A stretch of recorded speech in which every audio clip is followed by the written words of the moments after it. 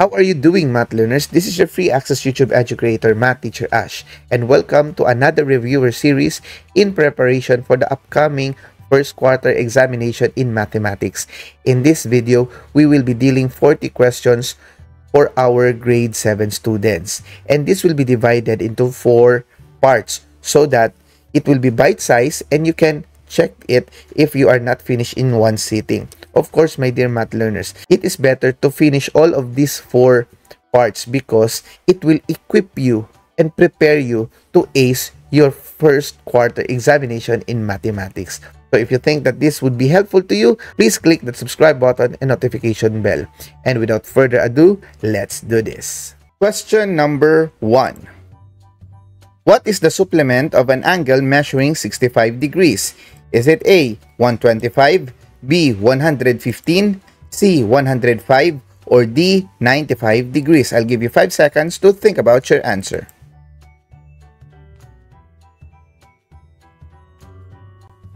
Okay, my dear math learners, if we are talking about supplementary angles, by definition, it means that the two angles have the sum of 180 degrees. Now, in this problem, we have one angle given which is equal to 65 degrees. Now, ask yourself, what value or what angle is needed in order for 65 to become 180 degrees? Very good. That is 115 degrees. That is letter B. Let's check whether we are correct. Alright, very easy, my dear math learners. So now let us go to question number 2. Angle A and angle B have a sum of 90 degrees. They are called blank angles. Is it A, vertical, B, complementary, C, supplementary, or D, adjacent? I'll give you 5 seconds to think about your answer.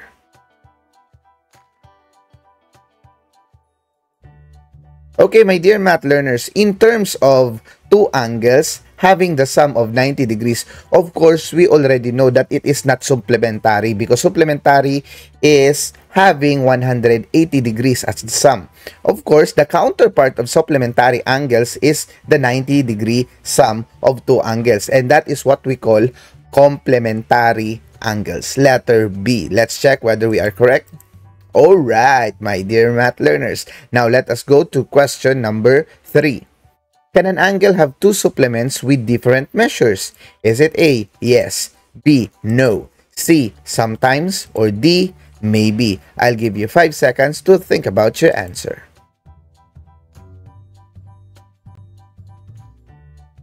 Okay, my dear math learners. Going back to the idea of supplementary angles, if you have one angle that is given, of course, there is no possibility to have another value, which is still a measure of an angle, that would sum up to 180 degrees, except that counterpart of it. So, if you have, for example, 50 degrees, what is needed by 50 to become 180 degrees, that is 130 degrees, and there is no other angle for that one. So therefore, we cannot have an idea or a possibility that we have two supplements for an angle. So therefore, the correct answer is letter B, no. Let's check whether we are correct. Alright, my dear math learners, I hope you are doing well. Now let us go to question number 4.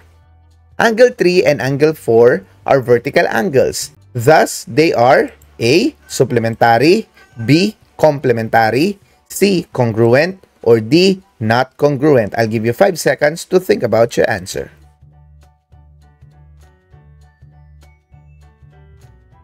Okay, my dear math learners, for question number 4, when we are talking about vertical angles, these are basically angles formed when two lines intersect with each other. They are also known as the back-to-back angles, meaning the north and the south, the east and the west. And if that would be the case, my dear math learners, by definition, vertical angles are always congruent. Alright, now let us see whether letter C, congruent, is the correct answer. Okay, my dear math learners, we are correct. Now let us go to question number 5. How many pairs of vertical angles are formed when two lines intersect? Is it A, 2, B, 3, C, 4, or D, 1. I'll give you 5 seconds to think about your answer. Alright, my dear math learners, we all have already discussed this in the previous question of how many vertical angles or pairs of vertical angles are formed when two lines intersect. Of course, there are 4 angles formed, and talking about pairs, the north and the south, the east and the west. Okay, so basically, we have 2 pairs of vertical angles. That is letter A. Let's check whether we are correct. Alright, now let us go to question number 6. A pair of angles that share a common vertex and side is called, is it A, supplementary angles, B, adjacent angles, C, vertical angles, or D, complementary angles? I'll give you 5 seconds to think about your answer.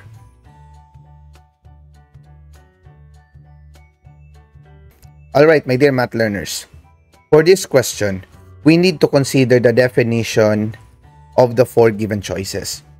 When we are talking about supplementary angles, these are 2 angles whose sum is 180 degrees. For vertical angles, these are angles that are back-to-back, in which it is formed when 2 lines intersect with each other. Complementary angles, of course, is the counterpart of supplementary angles, and these are 2 angles whose sum is 90 degrees. Now, there is only 1 left. Now, what does adjacent angles mean? Adjacent angles are basically angles that share a common side and a common vertex. Okay, and that is the definition for our number 6. Okay, so letter B is the correct answer. Now, let's check whether we are really correct. Yes, my dear math learners. Now, let us go to question number 7. The sum of 2 angles is 180 degrees, and they share a common side and vertex. What describes their relation? Is it A, vertical angles, B, complementary angles, C, linear pair, or D, adjacent angles? I'll give you 5 seconds to think about your answer.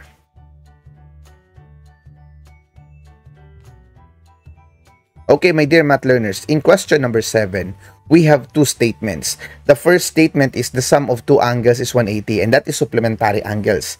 The other statement is that they share a common side and vertex, and that is adjacent angles. Now, of course, when you put them together, the condition of these 2, it does not just simplify for an adjacent angle, or it does not simplify for supplementary angles. Instead, it creates a new relationship, and that relationship is what we call, very good, letter C, linear pair. Now, let's check whether we are correct. Okay, my dear math learners, I hope that is clear to you. So, when the supplementary angles and the adjacent angles are put together, they become a linear pair. Alright, now let us go to question number 8. What is the sum of the interior angles of an octagon? Is it A, 720 degrees, B, 900 degrees, C, 1080 degrees, or D, 1260 degrees? I'll give you 5 seconds to think about your answer. Okay, my dear math learners, in knowing the sum of the interior angles of a certain polygon, you can follow or you can apply the formula n minus 2 times 180 degrees, where n is the number of sides. Now, if we are talking about octagon, it means that is 8-sided polygon. So that is 8 minus 2, that is 6, and 6 multiplied to 180, that is letter C, 1080 degrees. Now, let us check whether we are correct. Alright, my dear math learners. Now, let us go to question number 9. Which term refers to a 12-sided polygon? Is it A, decagon, B, dodecagon, C, ondecagon, or D, tridecagon? I'll give you 5 seconds to think about your answer. Okay, my dear math learners, this question is very, very easy. Why? Because it is just a question about knowledge. So, if we are talking about 12-sided polygon, this is known as, of course, dodecagon, letter B. Let's check whether we are correct.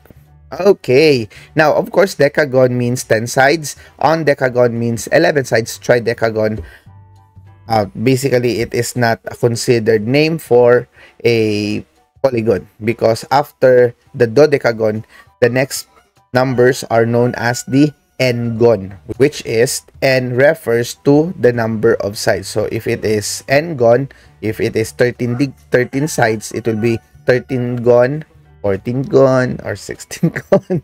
All right, so I hope you get the idea. Now let us go to question number 10. Which term refers to a 9-sided polygon? Is it A, octagon, B, nonagon, C, decagon, or D, heptagon? I'll give you 5 seconds to think about your answer. Alright, my dear math learners, another knowledge question.